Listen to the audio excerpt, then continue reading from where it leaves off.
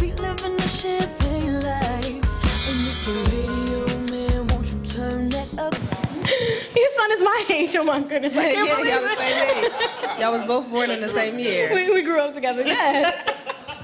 So how about you? Hi everybody. My name is JT, aka the Genius, and been married twice. Wow. Touch my pearls. No one ever knew that. I can't believe you. Wow. I can't believe you shared it. I didn't even have to share your business, and it was all inside. Thank you, God. This was inside all these years. Say that again. Twice. Wow, you've been married twice. Don't judge me. Did you not get married and like divorced while we didn't weren't paying attention? Boom. Is that where you went? When did this happen?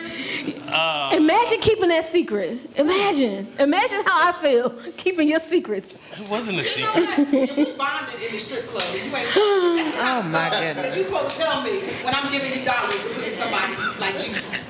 And this is a true story too. It's not even fake. It's a true story. However, JT's been married twice. So let's pass it down to you on the end.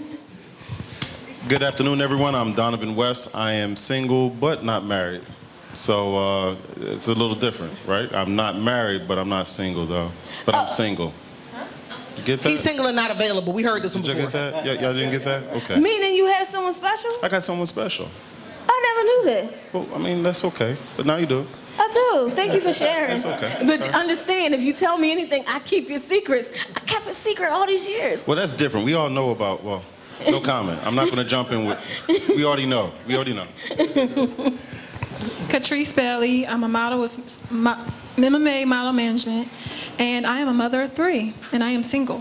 Wow, no one would have known she's a mother of 3. And I have to give it up to Catrice. She has been in a car accident just yesterday. Her side is hurting, her foot is hurting, but she still made it out to single on a Saturday night. So I think that says something about her character, for one, that she is just this diehard supporter. And not even that, I think single on a Saturday night, to me, is like a bomb show. And if I cursed, I would say a bomb boom show. But that's what I would say, but I'm not saying that. All right, all right, all right. DJ Smooth. Thanks, Shelly. Of course, you knew I was going to be here, regardless. Even if I was walking with a limp, I was going to be here. But you are. You got like a bandage on your foot. You got a scar on your... I like all the documentation of all of her personal injuries. Keep it. Thank you. I appreciate that for future representation. Here you are. We know. She was in an accident yesterday, and she's already aching, but she still brought herself here today. I like it. That's right. Work through the pain. It's the suffering. Can you stop smiling? I need you to stop smiling. Okay, there you go. But see, she's a little loopy because it hurts. It hurts. Yeah. It's the drugs. Yeah. Woo. Documentation. Yes. Remember me now. I'm just kidding. Go ahead, Dave. And good afternoon. I'm Dr. Dave, the soulmate specialist and owner of Diamonds in the Rough Consulting. And I'm single because I'm not married, but I am in a relationship with my ordained spouse. I almost have a tear in my eye. Amen. Let the church say amen. Yes. Congratulations to you finding your ordained spouse, which brings us to the topic of today, is how men confess that they found the one. Now, I'm just because JT shared his life with us, did you ever think you found the one? You had 2. Did you find the one? What was that like? 2? Were any of them the one, or just the why nots? No, I settled. That's good. That's a good thought. You said it out loud. I'm gonna keep it 100. I settled. You settled. You're right. And so, no, I never found the one. Did you know you were settling when you did it? No, because I was thinking I was doing, the right thing. Doing the right thing. Exactly. And you get beat in your head that this is what you need to do, this is what you need to do. And so sometimes you hit your wagon into the wrong horse. The horse sometimes got 3 legs, sometimes 2, you know what I mean? So I realized did your wagon have square wheels? Yeah, that too. Okay, just make sure. It rolled just like a wagon with square wheels. So trust me, sometimes. But she was proud to say she was your wife. I'm JT's wife. She see you on the street. You know who I am? I'm JT's wife. You know what? Why is it that people do that? Like, there's this chick, and I have known the dude since I was 15, and I introduced them.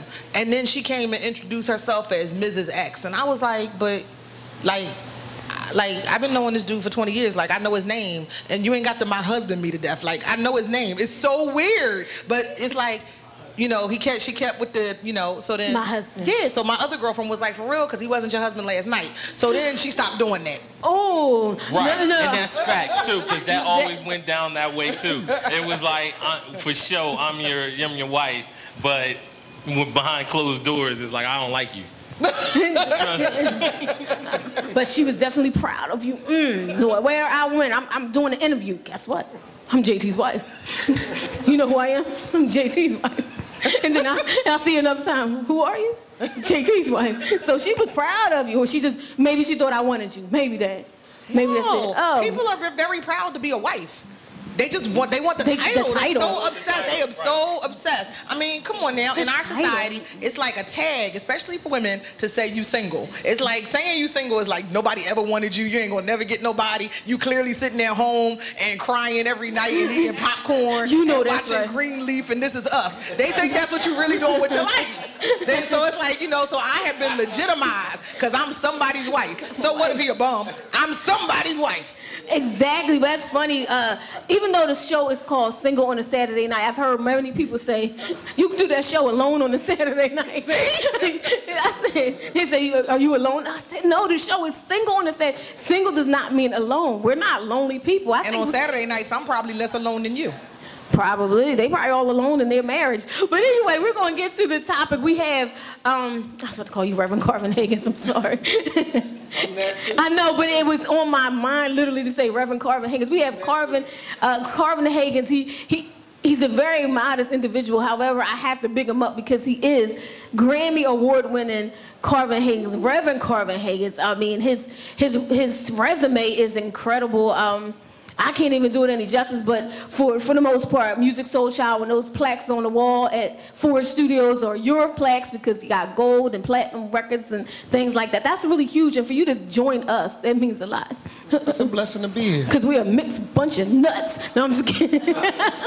No, I'm just kidding. So we're here to talk about men finding the one.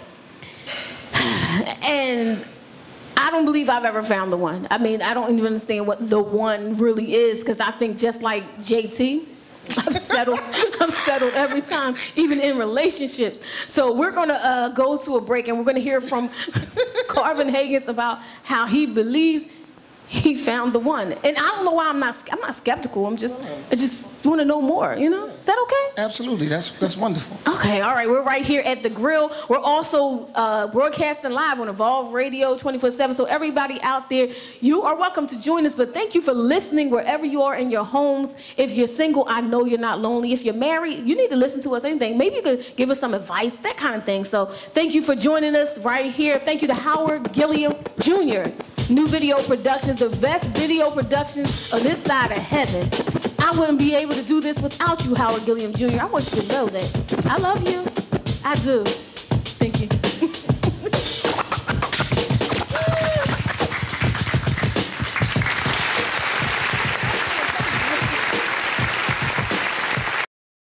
Hey everybody, you're on the set of Single on a Saturday Night, and we always bring you things that sparkle, things that make you feel good, like pocketbooks and scarves and jewelry, and that's all brought to you by alvinastyles.com. So what do you have new for this season coming up? Oh my goodness, this season is going to be full of color and fun. Today we're featuring hats today. Hats of every color, every kind, every price range. This is going to be a very colorful summer, and we're extremely excited about it. Absolutely, that's brought to you by alvinastyles.com, a longtime supporter of Single on a Saturday Night. It's our 5-year anniversary. Aren't you excited? Yes, very excited. It's all good, all bling, all fun. All right, thank you so much for being a part of Single on a Saturday Night. Now let's go bling some more. Hey, hey. You know what? Welcome to Single on a Saturday Night. We have a packed house, and I am actually incredibly blessed right now. I was feeling bad, but something just made me look around. I just looked around. I looked around. Is that Sherry? Yes, it is. Oh my gosh, I just looked around. When you say your peoples is here, your peoples is here. So this is Single on a Saturday Night. Just let me know you need to be here. It's going down every 4th Saturday at the Grill, 1080 North Delaware Avenue. And we're getting into the topic, which is men. Every woman wants to know about what men think and how men understood they found the one. So Carvin, you've been in relationships before. Have you ever thought that they could have been the one or settled for it? Or tell me about that. How do you...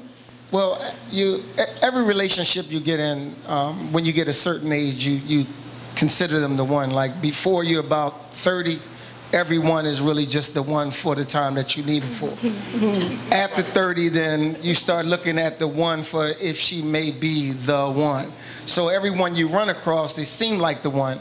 They may have qualities that you're looking for in the one, but 9 times out of 10, they're just preparing you for the one. Yeah. So you believe you met the one? Absolutely. Are you married? Not yet. Do you want to get married? Absolutely. So when did you find the one? I just want to know how long has it been? I mean, because the last conversation I had... Right now, we're 3 years. 3 years ago. Yeah, I met about 3 years ago. A friend of mine got married, and I was at his wedding. She was there, and we kind of connected, and then we were kind of connected on Facebook, but not really interacting. And so, yeah. So what made her the one? Is it? I mean, did she just... Well, God made her the one. That, you know, that's the first thing, right? So I'm a firm believer in the Bible. And in the beginning of the Bible, God talks about Adam, and when God created the animals for Adam to find a helpmate, right? So he created the animals for Adam to find a helpmate and one of those animals to help him, right? And so through those options, Adam found that that was not the one. So God put him to sleep, and when he woke, he saw Eve and was like, that's the one, that's it. So same with me, I had a lot of different options. And in those options, I saw things that I liked that if they all were piled up into this one person would work perfect for me. So after option after option after option, I found the one that was made perfect for me. So she can please my thoughts, I can please her thoughts. It sounds corny, but it's real. You know, this is what it looks like, right? Sometimes we'll be talking and she'll say, I was getting ready to say that. And in the beginning I was like, it's all to get into the house, you know what I mean? And then, but after that, it was like, she would say something that I wouldn't want to say. I was about to say that. I'll just be like, word, you know, and leave it that way. So she really completes my thoughts, my ideas. She's a perfect helpmate. When we talk about success, we work on that. And then one of the things we agreed on from the beginning is that there is no sex until marriage. Wow. Absolutely. You said you've been together for 3 years? 3 years. When you gonna get married? I mean, that's 3 years. It will get married exactly when it's supposed to happen, but I've just learned in my life right now, things you don't have to push or make happen, they will happen. Like God He's the ultimate planner. So he's the author and finisher of our faith, right? So that means that in order to be an author, the book has to be written. Right? So if he's the author and finisher of my faith, then that means Carvin Haggins' book is written. So I can't rush through and read every page every day. I got to take the page day by day. So everything that comes to me, I accept it for how it comes and look in it for what God got for me in that, versus complaining through it or looking for the bad part. I'll just look for the good in it and find out, okay, this is what I'm supposed to learn from this situation. So the same thing with her. We got 3 years, and it's just we're still learning each other. I'm still knowing what she like and don't like. I'm still finding out if she's clean or if she's dirty. You know what I mean? There's things, you know, I'm a very meticulous guy. She might not be. You know what I'm saying? So these are the things that we're figuring out, not to separate, but just to know what I'm getting into for what I'm going to have to bring to the table and what she's going to have to bring to the table. So that's where we are. I understand. So I mean, I know that's your ministry, the soulmate ministry. I know you. Beautiful things. I know you ready to come in. I mean, I believe it or not. I mean, I understand what you're saying, but 3 years to me, absolutely. I don't even understand how I could do. And I love God too, but that's what I'm saying. 3 years. You learn more when you're not having sex. I can tell you that much. I can imagine. The conversations are way beyond that. Because sex would probably be the beginning and the end of the conversation. Now we talk about everything. So That's amazing. Do you have anything to add to that? Because you're about to come up with some. You said you found your ordained mate. Yeah, absolutely. Well, first I want to give props because I didn't know what your story was, right? But to me, that's providence. This show, even this episode, however this goes down, already is providence because here you have two men coming and talking about they found the one, and the stories are similar. That's not by accident. You know what I mean? So in terms of everything that I was about to say, he just said it. So I mean, he covered it. So how you know this wasn't your ordained spouse? Because it don't go down like that. We believe the same God. That's what that is. Yeah. There's one word that we both believe.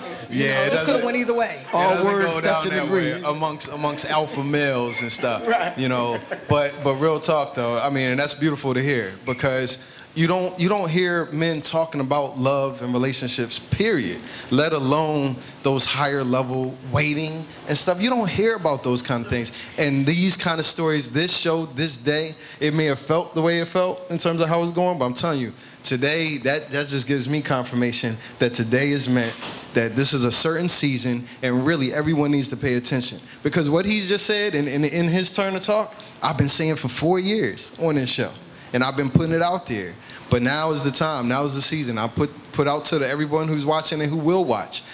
Pay attention to what you're hearing when you hear men speak about waiting for God, looking for the right one, wanting to be married. These are mature men who are, serving as examples that they exist, that we exist, and that relationship is real, and black love is real. Love in general is real and important. So, that's the theme of today, and that's, what I want to put out and contribute for this episode. I feel you. It's real. I'm not doubting the realness of it. However, what about the ones that came before? What about the ones who were just so in love that you love? I mean, those moments, I love. Well, see, now that it ain't work out, they can tell you that was the work on the. No. Now they can just tell you. No, the issue was it wasn't love, it was lust.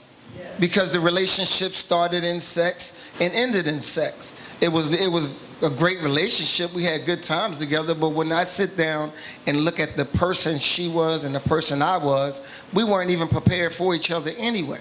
So it wasn't that she was back because each that I have dated has gone on and gotten married. So, to God be the glory for them. And I hope that the marriage go exactly like God wanted to go, but we started off on the wrong foot. We started off figuring out how we're going to get her in the bed. And she started off thinking, well, what day I'm going to let him get it? Versus, he needs to know what I'm thinking. He needs to know my future. He needs to know my plans. He needs to know what I'm doing at work, how I work, how hard I work, what I give to work. He needs to know these things. If he doesn't know it, then really it's going to be gone once the thrill is gone. But it's not like y'all having sex all the time. I'm sorry. It's not like y'all having sex. So, I mean, during the course of the day, you got your phone calls or your times that you spend. We don't have to listen to you, JT, because you didn't fail this thing twice. Right. However, I mostly agree with you, okay? I'm just saying, because, I don't believe none of this. That's great for them, but, I'm skeptical. Right. All of my eyelashes, both sets, are raised right now. Wow. Anyway, I'm going to listen to JT because you know what? I have never been married. Maybe he has something on the other side that he could teach us because you're saying that it didn't start in sex. Is that what you're trying to say? I didn't say that. I never said that. Oh, so what are you saying? I'm just saying that at the time period, they seemed like the person or that one. And you think, oh, I found the one, so you go off and run and get married, and you find out it's not the one. Because you were But JT, programmed. but you ran off and got married. So Shelly, she ain't never skipped to my Lou and said I do.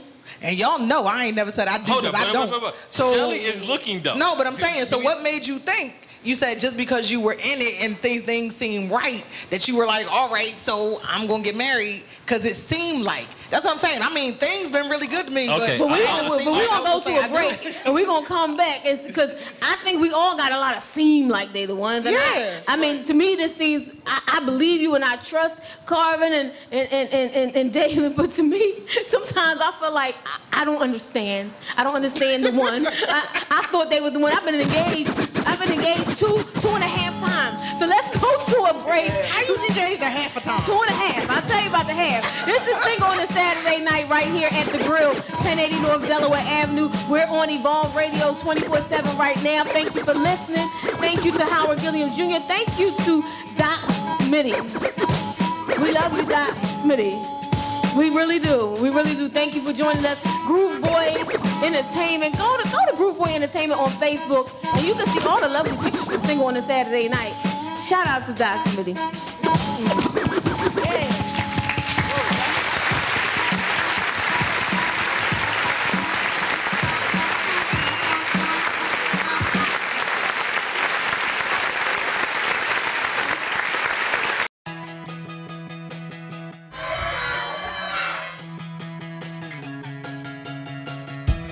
I felt like Cinderella. I said, that's fiction. I dropped my hat and ran. The whole veil comes off. A little bit X-rated. Happy birthday, Tracy! Hit the gas and took off.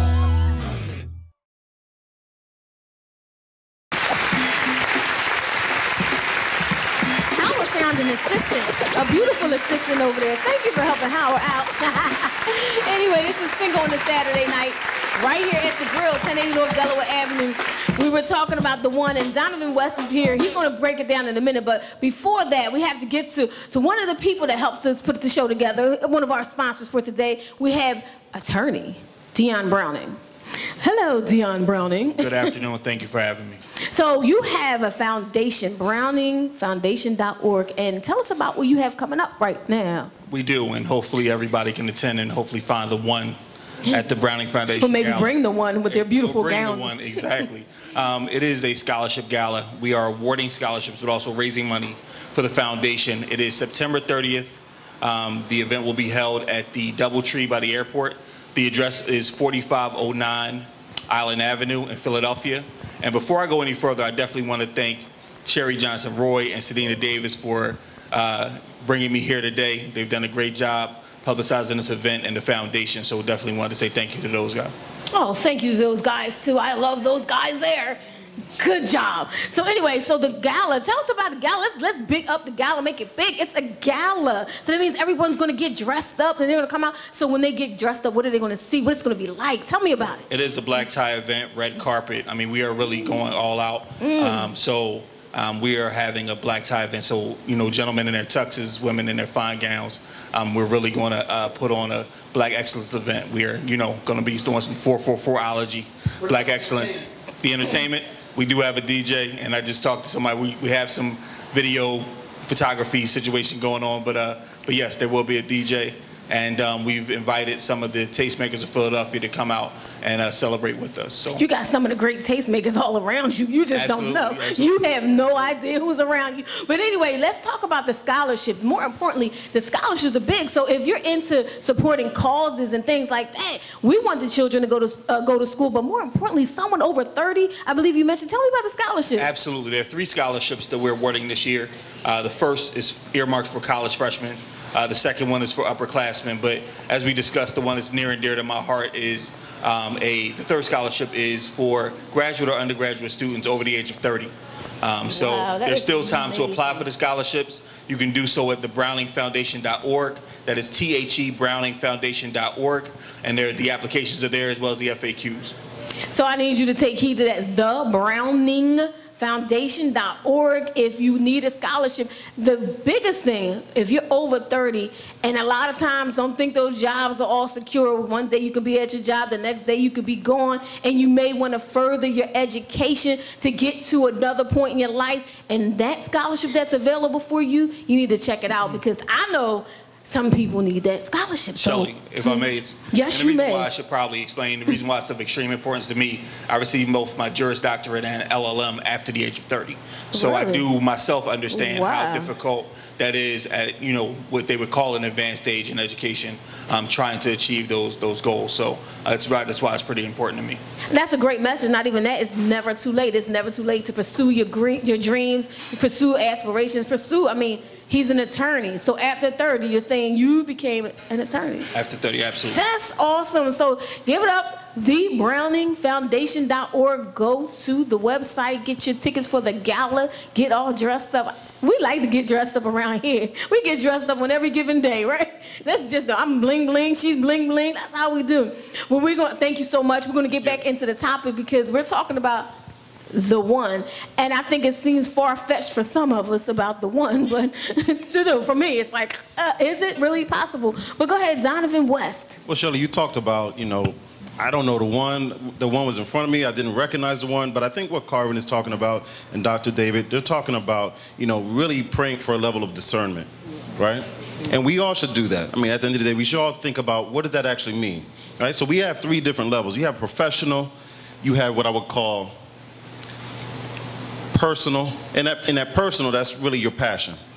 And then you have purpose. Okay, so in a professional sense, it's about these external drives. They tell you to like a certain type. They tell you that this is what you should look for in a mate. And all those external drives, they typically become your kit. They become your skit. They become, this is what you know to look for and how you interact. They become your script when you interact with one another, right? So you put on this whole campaign and it's this whole, presentation when you meet someone. And this is all based off of those external pressures. And then at some point you mature and you say, okay, well, you know what? I want someone who actually pulls out some of my passions, so to speak. But that's lust with a veil, right? But again, it seems a little bit more like you, so you go with it. And you have this whole another scene or episode, or for some, different volumes, right, of experiences that are under that umbrella. And then we start talking about a purpose-driven relationship, right? That one that is really ordained, that one that is really that really serves who you are spiritually. And it may not necessarily be that person that can finish your sentence, by the way. That person may have contrasting mindsets that really complement one another, right? That yin and yang approach where, again, is what I didn't know I was missing until I got beyond those other sets, right? That becomes the difference. So when we start talking about who the one is, we really want to talk about getting to a place and space in our mind and our spirit where we can discern between what we want and what's really actually for us. Yeah. That's it. I need to get to that place. I think I've been seeing somebody. I think I made a mistake. Oops, gotta go. Bye-bye. Well, that's the level of discernment they keep praying for. There you go. That's when you wake up. You discern something. Maybe I just woke up because it seems like you're not the one right now. You discerning stuff, see? Right, but we're also very transactional in the sense that, this isn't the one, so you just move on. And that's not the truth. I mean, we look at it as like we win or we lose, but the reality is we win or we learn. So what can you learn from that relationship, right? And then how do you segue out of that? Because don't date bums. That's what I learned. Don't date bums, but from a bum you can learn a lot, right? There's a lot of information. There's a lot of things you can learn about yourself. And then also, in that same transition, right, when we kick them to the curb, we forgot to do something else. We forgot to heal, right? We forgot to heal. We also forgot to forgive ourselves. So we walk around with all of these minds, so to speak, spiritually and mentally, as we interact with the next person. And even though that person there may not be any sex involved, but there's a number of other situations involved, isn't it? And then when those situations come, right, and we trip a mind, guess what? We go 0 to 1,000 real quick, don't we? And so it's about levels of healing and also levels of discernment, because in every crisis, in every situation, you have to look at you first. You got to say, hold up, even the lens that I'm looking through, is that the right one? That's right, I forgot to change it because I still had it from the last relationship. Let me take that off. Wow, that is interesting. We're gonna go to a break. It's going to be the end, and we're going to go to the next show. We're going to continue this. That's what we're going to do. See, I got lost. He just broke it down in a way. I was sitting there like, huh? Wow. I really am in the wrong relationship. That's all I'm saying. You heard it here first. Anyway, this is Saturday night. Oh, we on the radio, too. Evolve Radio 24/7. I was just joking. I was joking. Little comedy never hurt anybody. I was joking. Anyway, thank you for joining us. Join us next week. We're going to continue because we're going to have Dr. Dave fully on the spotlight talking about his one, because guess what? She's here. So you have to come back. You have to join us next week right here at The Grill, 1080 North Delaware Avenue, every 4th Saturday. Don't forget, Howard Gilliam Jr. has a TV show, My Special Day TV, every Thursday at 1 o'clock. So for all these special weddings, you know who you need to go to. Howard Gilliam Jr. He's a celebrity wedding person. He's done some celebrity weddings, because I was right there with them. Anyway, this is it. Let's go. Come back next week, because it's about to go down. Yeah.